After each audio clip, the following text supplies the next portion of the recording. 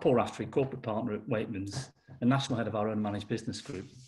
We're hosting a series of webinar blogs where we speak to our clients about their experiences in relation to COVID. And today, for a change, we thought we'd start and discuss how we've handled the situation. And I'm delighted that my managing partner, John Schorah, has agreed to be interviewed by yours truly and his Paxman guys. So, John, I can introduce you to our listeners. Perhaps for the benefit of those who don't know us as well as others, you could give a little bit of background about our business generally. So we're a UK-focused national law firm where we have 8 offices in normal circumstances around the country, where we provide a very wide range of legal and business solutions to clients in the owner-managed business space, corporates, built environment businesses, insurance companies, public sector bodies, and private clients. So they're really the main 6 segments, as we call it, we operate in. Our business is pretty much all UK based. We've got about 1,300 people. And really our purpose is to try and see the possibility of things so we can deliver results for our clients and success for our people. There's a tagline if I ever heard one. How do you say we've fared then, John, since the pandemic hit? I mean, obviously I've got my take on that, but what can we share with our listeners? Yeah. Well, we've had challenges. You know, we've not been immune. There's been some difficulties for us, like everyone else, really. We did go into the crisis with a really strong trading period and had sort of a track record of some considerable growth over the previous 12 months or so. Comes as no surprise, that's pretty much come to a halt. We've seen a drop-off in work from clients, as you would expect, because our clients have got their own challenges. You know, they're going to be watching their cash and be careful about the legal spend, and that's had an effect. But also things like institutions, the courts and the tribunals, where we do a lot of business, you know, they've implemented reduced access and availability for hearings, so that's had an impact on us as well. But we've not. So we have been affected, but I don't think we've seen the drop-off in activity that has been predicted on a national or global basis as far as averages across business generally is concerned. I think we've done a bit better at the moment. In fact, we're currently trading slightly ahead of where we thought we would be, but it's very early days. We're doing well because I think our people and our clients have been amazing, but there is a long way to go. I think, you know, we were all talking 2 months ago about ticks and quick upturns. I'm beginning to think that it's going to be a longer haul and we might see a more gradual, longer trough. And that's meant we've had to address some cost because the business has been geared to provide support for growth, not a period of contraction. But overall, it's got a lot harder, but we're doing okay. Can you confirm the steps we've taken, John, over the last few months to adjust the business? Very broad. I mean, yeah, well, we decided to do 3 things very quickly.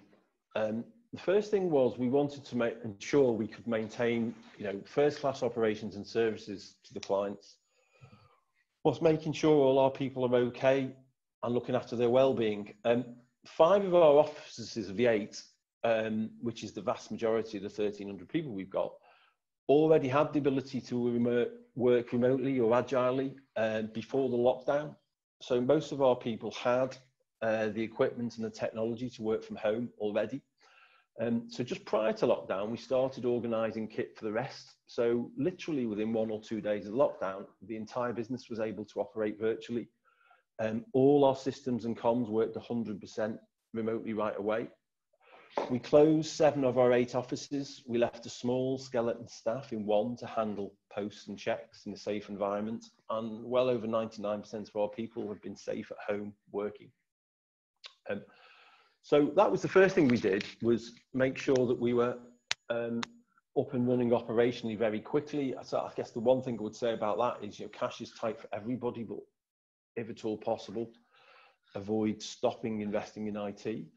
And the second thing we did was, these aren't normal times, as we know. So we decided we needed some very different guidelines to how we make our decisions and plan and communicate. That is the case. I think every business has to manage for uncertainty pretty much all the time. But this has been a different set of circumstances, as we all know, fairly unique. So the board, we established what we called 8 guiding principles as a framework for making decisions. The first thing was safety and well-being of our people has to be paramount. Secondly, sustaining the business in the long term comes only after that safety and well-being of our people. So we made it very clear we wouldn't make short-term decisions that will prejudice our long-term prospects. The old adage, cash first, profit second, revenue third, we made the decision that we wouldn't buy in work or go for a race to the bottom just to try and continue to be busy where there's been a downturn in trade.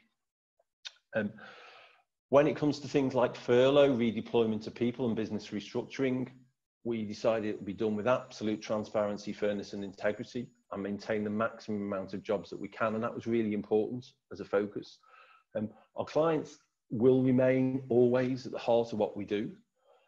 And we have to make it very clear that service can't be adversely affected, but be willing to have open and honest conversations with clients about their real needs and what is really essential at these times.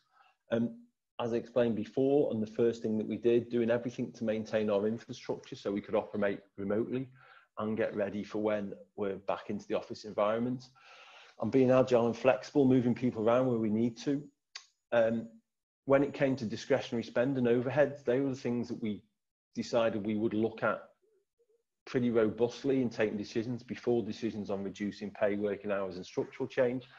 And finally, we wanted to make sure that there were benefits from this and use the experience to come out more efficient and effective in the future. So that was the second thing, setting these guiding principles out, having already the first thing made sure that we were operating very quickly at 100% as a remote business and virtual business. And the third thing was comms and people. And we decided a very hands-on approach. It was, it was a lot of talking to people early days, daily comms about practical things, how to work remotely, what the furlough plans would be about. People find it hard to take a lot in, so we began to then theme them on different things, different days, not always every day, but also repeating certain things, talking to the staff about the guiding principles and why we were making the decisions that we were going to make. And then as time went on, provided people with different types of more specific support. So for example, managing people remotely is a very different skill set than managing people in an office. So we offered support around that, and then also how to deal with remote working patterns. So I think on the third thing with comms, I think what I would say is it's far better to do too much than not enough in these sort of circumstances.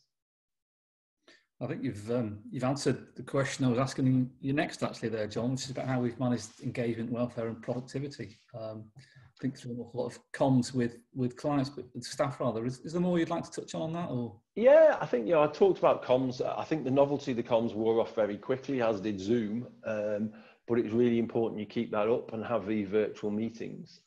And I make no apology, or we made no apologies for repetition about that. And we got great feedback from the staff about being very upfront about the challenges. We also, with remote working, increased online training. We had more virtual social events and blogs. We encouraged and facilitated keep fit regimes, etc. But the other thing about the staff was that, we all know remote working can be tough. Lockdowns created a lot of pressures for people. Isolation can be really hard if you're living on your own. Trying to work from home on your laptop, on your lap, while you've got 2 young kids running around and your partner's doing a critical job working for the NHS or what have you, having concern about your elderly relatives, all this can bring on a lot of pressure to people. So prior to lockdown, we've been an early adopter of wellbeing and mental health awareness. So, and we have pre-lockdown trained 50 mental health first aiders. So one of the other things that we did was set up a dedicated confidential email address. So anybody who wanted to could talk to a mental health first aider about anything. We've given everybody an extra week's holiday this year, as well as allowing people to carry over more holiday to try and help alleviate the stress. And also, as far as work stress is concerned, and try and help in that respect, we've removed any individual performance targets this year. and just focus solely on team goals, so people can feel a little less under scrutiny at the time when it's pretty tough working at home, often in isolation. We have used the government job retention scheme, furlough as it's called. It's been really helpful in maintaining jobs because we do envisage an upturn and we need to be ready to mobilise when that upturn comes. I did mention earlier that we had to make some cuts, and some of that has been salary pay cuts. We hope that will be temporary. We have implemented a recruitment freeze. Staff have been amazing. We avoided the need for formal consultation, and I think a lot of that was explaining why we were doing what we were doing and explaining the guiding principles, that the hierarchy of decisions was all about trying to maintain the maximum amount of jobs. We have a transition plan with our own tests for reinstating full levels of pay and also restoring investments. And then finally, the other thing is, it's really important that the most senior people in the business took a much greater proportion of the pain, and they have. Thank you, John. To the clients, what steps have you say the firm's taken to engage with clients, and how have they reacted? What specific things do you think have worked well for us in that regard, perhaps less so? Yeah, well, I think specifically, as I mentioned in the intro, we've got a very wide book of clients, range from individuals and small businesses to large institutions and public sector bodies. And I think, it doesn't matter big or small, this pandemic has affected pretty much all business, although for some clients in different ways, and they've needed different things. I think it's been really important that, specifically, again, we've been really authentic with the clients about what they need and what they don't need. We've had this major disruption, and it's important to think that we do stand shoulder to shoulder with them. So we developed this thing called the Coronavirus Advice Response Emergency Support Service, called CARES, to let clients get access to expertise quickly around critical things that may be causing them real issues. So things like advice on has the virus and this pandemic created force majeure events or frustration of contracts, what they do about deliberate and voluntary closure or suspension of trading premises or services, in employment, what are the right circumstances and what's reasonable to furlough staff, what's the general contractual position with their ongoing obligations. As trade diminishes, directors and officers have duties of their own, and what happens as profits reduce. What's the effect of business interruption insurance, etc. A whole range of things, even the availability for some of our social care clients around the adequate availability of PPE, etc. And made sure that all of that is available readily, and even actually not just to clients, but there's lots of stuff on the website that's accessible to all. So that's some of the specific stuff. But I think the other thing that we learned was that in having to do all this stuff remotely, that reaching out and maintaining communication even more frequently than previously. And it's shown the strength of the relationships we've got with our clients. And it's enabled us to have the opportunity to showcase the full range of services that we can support clients and their businesses on, from insurance advice to commercial and corporate services, right across to private client work. It actually created quite a lot of opportunities for us. I'd agree with that. In terms of our other relationships, how have we managed those with our stakeholders such as funders? Well, across the board, if you talk starting with our landlords, majority we've got Irish offices, as I said, most of them are institutional landlords, and they've been very supportive. Most people will know landlords tend to work on a quarterly rent in advance. They've allowed us, like most of the tenants, to move to monthly rental in advance, which has helped smooth cash flow. Some of our very large corporate IT suppliers have been receptive to making our cash less lumpy and evening out payments for them. But as far as other suppliers in general, they've got their own pressures. They're our partners. We want to work with them, and particularly, the smaller suppliers. We made sure that we're there to support them, and it's been BAU for us as far as their trading terms are concerned. We have had to look at cutting discretionary spend, as I mentioned in the guiding principles. So some suppliers where we have work on and off, there's been less of that, unfortunately. As far as the funders and that are concerned, currently, the other steps that we've taken has meant that there's been no need for additional short-term working capital. You might ask if we attempted to access any government-supported bank loans or schemes. Our bank's been incredibly supportive, and we are looking at what requirements we may need further down the line. As I say, currently we're operating well within our credit lines, but you know, another old adage is it's always better to ask for an umbrella when you don't need it. And never a truer thing said about our friends, the funders. What I would say is, from our experience in talking to funders, is don't assume the CBILS or other government-backed schemes are more attractive than the standard funder BAU terms. They may be, they may not be. And just be careful and be very selective about that. We're all hoping to see, you know, the increased pace of the emergence out from lockdown. Yeah.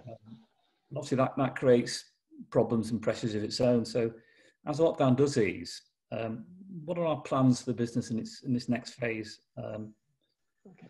I think in the immediate future, I mean, crystal ball isn't here, but I think it's unlikely, or it's likely rather, sorry, shall I say, that the government is going to continue to recommend those that can work at home, stay at home and continue to work from home, avoid the risk of spreading infection through travelling on public transport and contact in the office environment. So that being the case, for the immediate future, which could be still for us months, not weeks, we'll continue working as we are. But we will accommodate clients' needs, and you know, if we need to be in the office or you know at court or visiting the clients, we will. But I think certainly short term, the actual day-to-day stuff might not change. We need to think about the return to work though, and we're looking at a raft of measures, looking at things like specific location risk assessments, limiting the number of staff on any site, closing some facilities, cordoning off areas and desks, increasing the use of flexible working, clear signage, and just making sure we reinforce all the key messages. Again, going back to staff and comms, talking to them to make them feel safe and secure, listening to their ideas, thinking about identifying specific vulnerabilities, you know, and managing certain high-risk groups as per government advice in terms of health.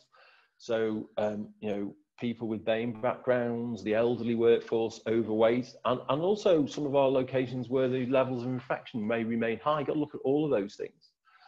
And then we've got to think about risk, which I think comes into three areas really: regulatory, reputational, and actual safety risk.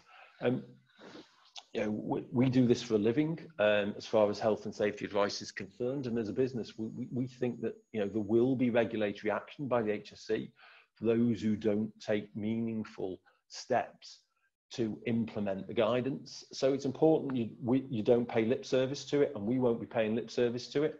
And even to the point of thinking about disciplinary or considering disciplinary actions against staff, employees, where there's evidence of willful or repeated non-compliance, because ultimately, you know, it's us on the hook for those sorts of things. So that's regulatory risk, and get that right. Hopefully reputational risk will look after itself if you don't cut corners. Best way to avoid reputation management issues is to adhere to best practice. Prevention is better than cure. So, and it's really important for us because we have very high profile contracts and, you know, public sector relationships. So we have to maintain the high standards of business. So look at some specific things, but also around risk generally is what we're at. And I think hopefully that will hold us in good stead. Safety risk also, there's one thing that we can't control, and that is when our staff and people are in the places we do not control. So travel, court visits, client visits. We will continue to discourage use of public transport. We'll remind people to make, I think the experts will call it dynamic risk assessment when they're going to visit other places, maintain social distancing, hand hygiene, and otherwise follow government guidance. Thanks, John. Is there any support or further guidance you think the government specifically ought to be issuing now, or certainly over the next few months, to further help in that sort of return to work? I think general observation is that support for business has been one of the better things that the government has done. But I I would have said that perhaps a little bit more clarity around furlough, but that seems to be shaping up. We are still in a situation where things are a little bit fuzzy around the actual return to work stuff, and there does need to be more clarity and more transparency about it. I think, generally speaking, I think the only other thing I would say about the government is, in the long term, I think we have to be prepared that we've got to pay for all of this in more tax. Yeah, I think that's got to be true. But finally, John, lessons learned. Last few months have clearly changed our plans for the future. Can you give some indication about the ways in which that's happened and why? Yeah, I think there's some very specific practical things first. That, you know, we were, when we came into this, we were, you know, a sort of a paper-like business. I think we've realised that we can do without paper pretty much completely. So we'll become a paperless business. I think we will travel less. So, you know, it will reduce our carbon footprint. I think our people will be given more flexibility so they can reduce the need to travel to work and the expense to travel to work. I think people still want to go to work, to be clear. I don't think, you know, it will become a complete virtual environment, because I don't think it'll be a good thing. But I think that it will drive us to become more efficient, which has got to be good because that makes us more competitive, which is better for our clients too. I think we were on this sort of digital journey around offering more products and services on a digital basis, and also collaborating with clients on a digital basis. I think what this is doing is going to accelerate things. It was going to happen anyway, but I certainly think it'll accelerate things as time goes on.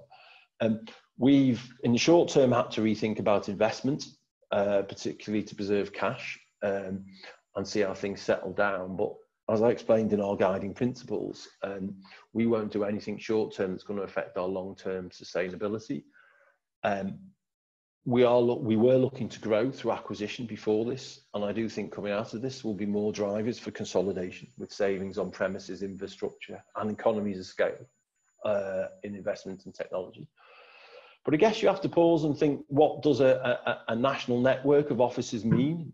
You know, how can you? What will a national law firm mean in this world of more digital interaction? Will we see more competition from so-called online disruptors? I think that's possibly going to be the case. But clients still want relationships, and geography and close working will continue to play a part.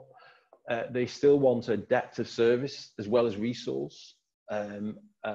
They may become a little bit more relaxed where the resource comes from now that they've seen how people can work remotely in this way. Larger law firms, I think, will continue to have the advantage of collaboration on a larger scale. And I think that will drive more innovation for us in how we work with the clients. So I think there's some real positives that's going to speed up the change for us, delivering even more results for our clients and even more success for our people. That didn't sound like a closing line that was pre-planned, but no, I'm sure it was. Thank you, John. I hope everyone, you found that an interesting take on how we as a firm have handled the issues for our business. We are, in that time-honoured phrase, open for business very much, and look forward to continuing to support our clients as they go forward. And I hope the next time we get to speak to Mr. Schorah, he's had his haircut. Really struggled. You never know. You never know. You never know. Well, thanks a lot, Paul, and I wish everybody the greatest success possible in these times, which aren't easy for anyone. And thank you all for your support. Take care now.